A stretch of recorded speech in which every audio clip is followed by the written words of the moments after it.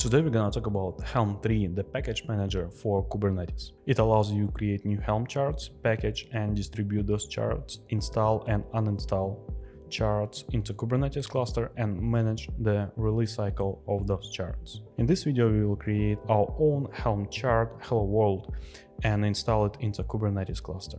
As always, you can find all the instructions and code in my GitHub repository. So when you have already Helm CLI installed, the good place to start is to add stable Helm repository by running the following command.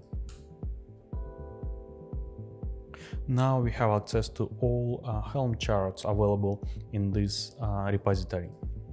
And let's take a look what we have there. We can run Helm search repo, and it's gonna give us a list of Helm charts, and we can install any of those. Okay, let's go ahead and create our own Helm chart by running helm create hello-world. And it's gonna generate a bunch of files for us. And let's take a look what we have now. Now we have generated the Helm chart itself. So under the charts, you can find, or you can even place some chart dependencies for this chart. And under the templates, you will find some different files such as tests.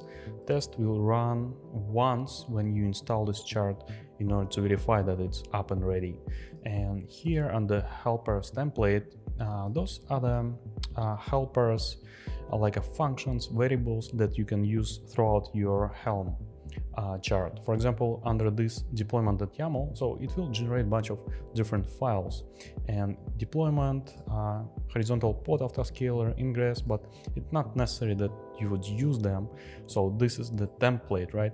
And sometimes at the top you will see that this ingress, this particular ingress will be generated only in that case if you will enable it. But by default, it's gonna be set to false.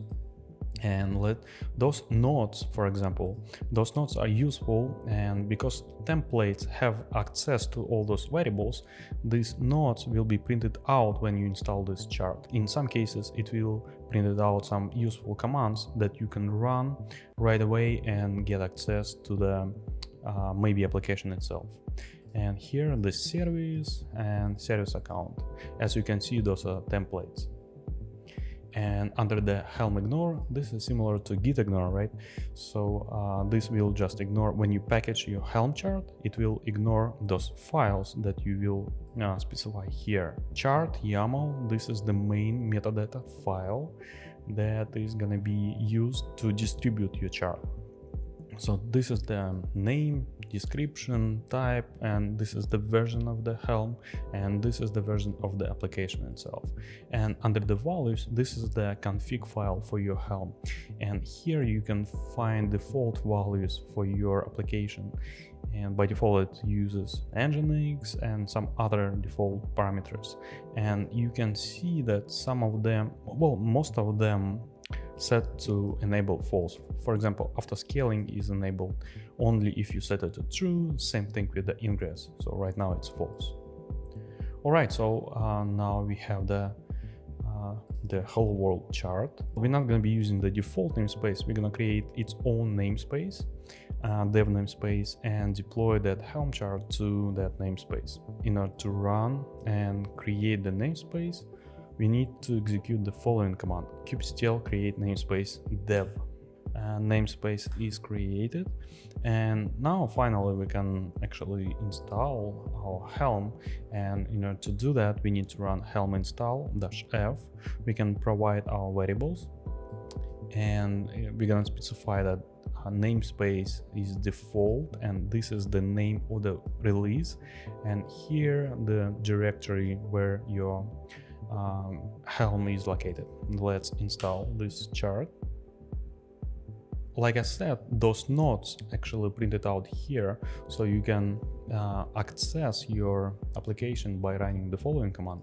You can get the pod name by running this command, and you also can get the port.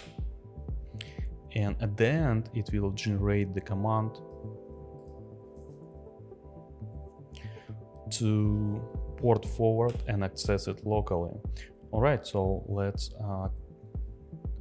let's go to the local host port 8080, and we have access to our Nginx that was installed. And let's cancel it, and let's list Helm charts in dev namespace by running this command. And we're gonna get the release name, hello-wolrd, and this is namespace, some information about this particular release. If you like this video, you can watch another my video how to install Ingress with Helm. Thanks for watching.